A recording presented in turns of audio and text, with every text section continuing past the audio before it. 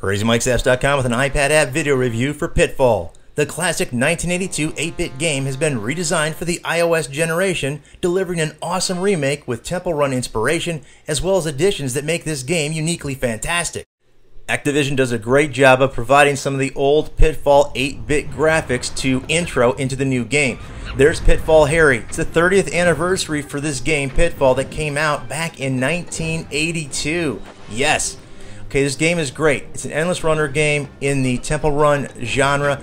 On fire currently, these games are in the iTunes App Store, and you can see our guy is running. He's got a whip to take care of snakes in the early part. You can use the accelerometer once you get in this view to move him from side to side to get the artifacts, which look like silver bars, to use as an in-app currency, and there are diamonds as well, which you get some and you can buy them.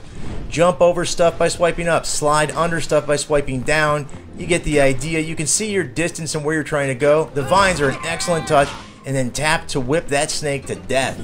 There you go. This is the game. The macaw there is a checkpoint, and once you reach that, you can start there if you purchase macaw coins. I believe they gave me 5 because I used 5 and I didn't buy them. I didn't buy anything for this game so far. You have choices of avenues. You can go up by the huts, or you can stay on this course jumping over the broken bridges. Just jump over them correctly, or you'll land on them and croak and get a breakdown of how you did. Level up. It's great. Lots of information, lots of social stuff. Apple Game Center, the store, you can restart. Here's a macaw drop. So I used one of my macaw tokens. It brings you and starts you 2,000 some meters ahead, which is very helpful. Watch out for the snakes. If they bite you, it's pretty obvious, and you don't want to get bit too many times, because I haven't found out how many it takes, but I believe it takes just a couple and you're done. There are different environments like this, which are cool. Again, more jumping, sliding, turning, and trying to stay alive as the game speed picks up a bit.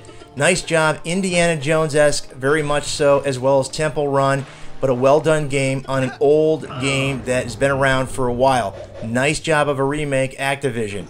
So here's all the stuff you can get: power-ups, upgrades, outfits, checkpoints.